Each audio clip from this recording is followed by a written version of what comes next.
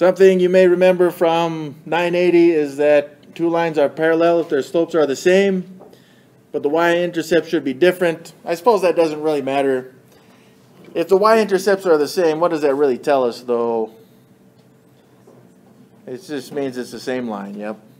So they would just have infinite solutions. So parallel lines either have infinite solutions or no solutions. Perpendicular lines have one solution, not that that's important for this, but the slopes are opposite reciprocals. So let's look, for example, if we had a slope of, I don't know, -4/7. Well, what's the opposite of a negative? It would be positive. And then how would we reciprocate 4/7? Yeah, we just have 7/4.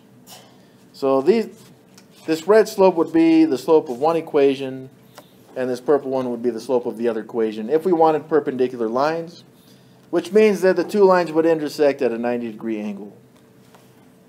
All right, take a look at these two. Yeah. Are these two parallel or perpendicular? Well, what's the slope of this one? 5. Well, the opposite's negative, and if I reciprocated, I'd get 3. Nope, this one's neither. Did I spell that right, or is it I-E? E before I, except after neither and way? Something like that.